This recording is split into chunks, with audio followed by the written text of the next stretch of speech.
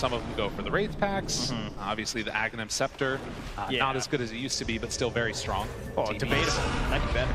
Senya, well, he's dead. Can they find anything after, though? Resolution in some trouble as Boxy moves in, so they use the Roar to kill off the Undying, but they get punished pretty heavily on the other side of that. Yeah, hoping to catch a couple of their core heroes there, obviously. That's why Zai's coming up here to try and get the split off, but not going to find it. And I'll tell you who had it. What? I mean, he would have taken the Invis rune. You know? All right. Yeah. Lets him know how he feels about That's it. right. I like how he tips him, too. That's awesome. That's right. You think I wouldn't? Well, see something new every time at this TI. Oh, and behind the split. They do not have a Laguna Blade. I don't know how it happened, but it's not there. It turns out they don't need it. Nisha goes down. Oh my goodness.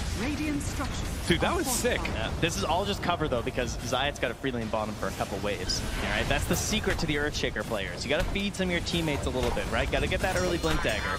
Very important that you find the time for this hero.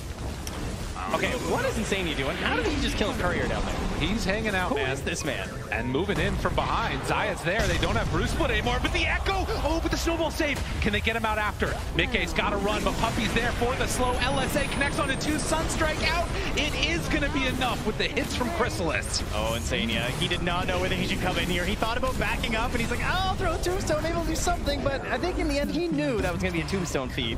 So unfortunately, he kind of just adds on to the bounty.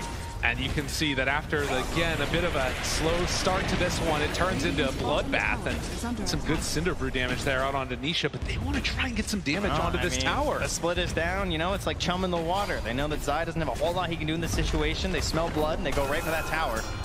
TPs could come in soon. They have to be careful about this one. Rally the dead. But no, that is the power of this bench. You get that troll creep, you run on in, you take the tower.